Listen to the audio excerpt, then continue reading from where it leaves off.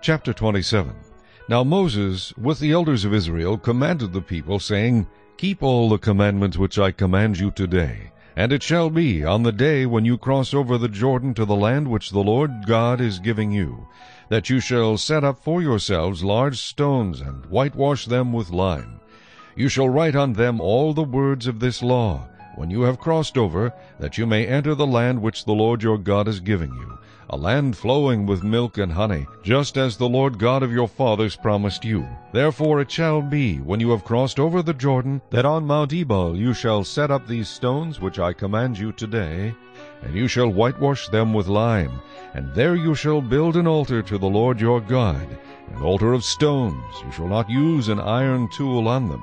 You shall build with whole stones the altar of the Lord your God, and offer burnt offerings on it to the Lord your God. You shall offer peace offerings, and shall eat there, and rejoice before the Lord your God. And you shall write very plainly on the stones all the words of this law. Then Moses and the priests, the Levites, spoke to all Israel, saying, Take heed and listen, O Israel. This day you have become the people of the Lord your God.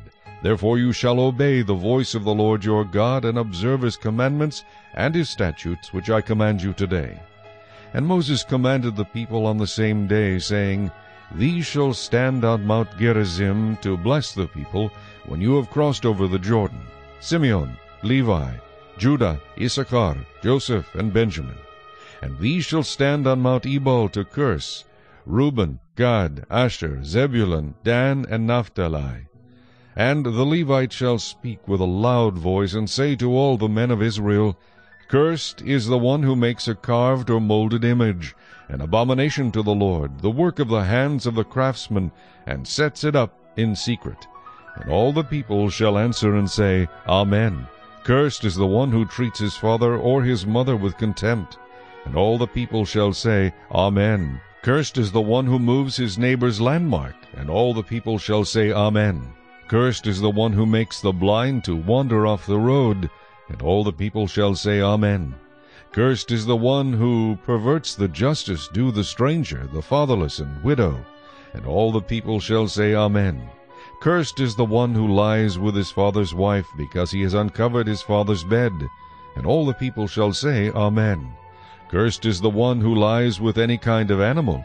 And all the people shall say, Amen.